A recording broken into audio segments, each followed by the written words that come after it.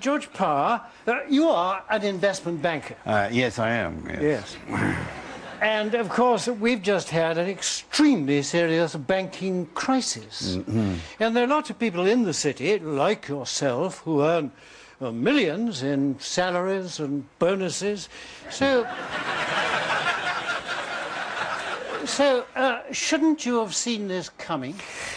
Well, it is true. We didn't actually foresee it in the strict sense of the word.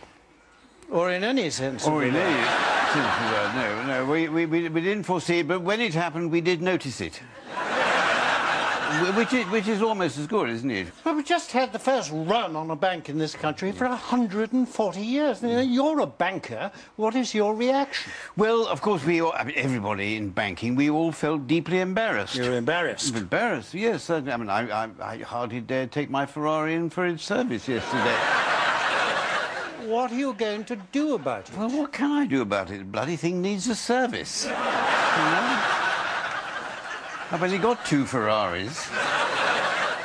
Yes, but, I mean, what was the cause of this? Oh, it was about the banking crisis. Well, of course, yes. It wasn't my fault. It wasn't banking's fault. It was entirely the fault of Mervyn King. But he's just put £10 billion into the banking system. Yes. Isn't that what you were asking for? Yes, but it's done it far too late, you see. I mean, nobody wants it anymore. You should have done it much earlier, because it was obvious that the Northern Rock was getting into difficulties. It was obvious that most people in the city were borrowing too much and lending too riskily. Including you? Well, I was just doing what everybody else was doing. That's how we operated in the city. And what I want to know is, why didn't he do it earlier? Why wait until the entire banking sector looked as stupid as it actually was?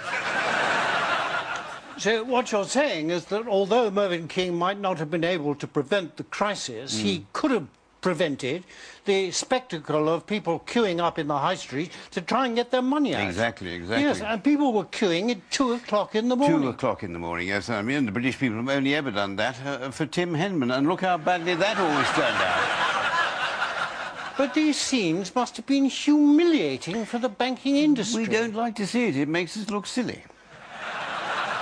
Silly. Silly. Well, what about the banks falling over themselves to pick up these packages of dodgy mortgages, and they have very little idea how much they're worth, if they're worth anything at all? Well, that's not silly. That's a sophisticated market in operation. So you don't think there is anything fundamentally wrong with the banking system? Look, there are some very, very clever men in the city. I mean, just an example, the fact that Alliance and Leicester lost 1/3 of its value in a day, and the very next day got 1/3 of its value back, that shows the system is fundamentally sound and rational. Yes, but can you explain why, at the beginning of the Northern Rock crisis, the government made an offer which didn't reassure the public? The Chancellor of the Exchequer himself said people shouldn't worry because their money was perfectly safe. Well, that's very simple. The public are used to the government telling them lies. You mean if the government is prepared to tell lies about the reason for invading another country, they wouldn't be too bothered about lying about people's money? People's money, no, exactly. What Alistair Darling should have done was to say to everybody, go down to Northern Rock now, take every last penny out. You see? People have said, well, there must be some reason the government's telling me to take my money out. I'm going to leave it where it is.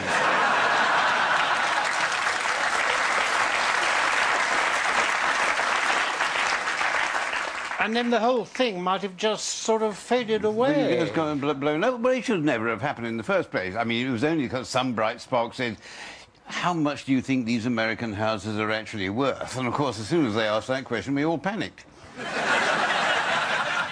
Because you found out? No, we didn't find out. We still haven't found out how much they're worth, if anything. Despite what you call a very, very sophisticated market. Look, we went on the assumption that property values always go up.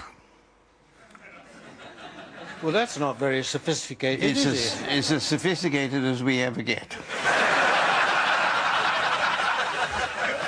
Yes, but I mean, why, if this is the case, and that's what happened, every time you sell someone a financial product, you put a big warning on it, saying, well, your investments may go down as well as go up. Yes, well, we have to do that. It's one of the pettifogging regulations, but it's only meant for ignorant punters. So it doesn't apply to you? Certainly not, certainly not. And of course, the punters themselves are now reassured because the government have guaranteed their deposits. Yes, and also put £10 billion into the banking sector. Yes, Do you yes. think that was absolutely necessary? It was necessary as a symbolic gesture because what the market needs is confidence. Whose confidence? My confidence. The confidence that I have a 35-room house to go to with 6 cars in the garage and a private helicopter, and that I'll earn enough from my Christmas bonus to pay my Filipino staff £12 a month. But these are huge sums that we're talking about here. I mean, where in the end is all this money going to come from? Well, I don't know wherever governments get their money. Taxation, I suppose. I don't know anything about tax. I never pay any.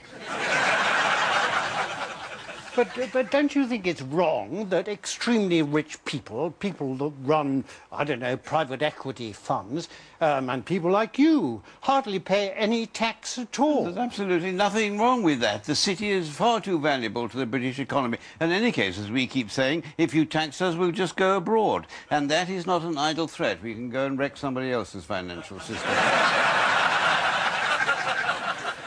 Finally, can we talk about moral hazard? But what, sorry? Moral hazard? No, so I know what hazard means. What's the other word? Oh, never mind. The point about moral hazard is that the thought is that executives, like yourself, will go on making more and more stupid and more risky loans in order to put up the profits of their bank, because when everything goes wrong, the Bank of England is going to come along and bail them out. Yeah, well, I certainly hope so. I'm looking forward to it. Look, I don't want to be insulting, but it does seem to me that you haven't learned anything from this whole episode. On the contrary, I've learnt one very important lesson. And what is that? And that is, if you're going to make a cock-up, make sure you make it an absolutely enormous cock-up, because then the government will bail you out.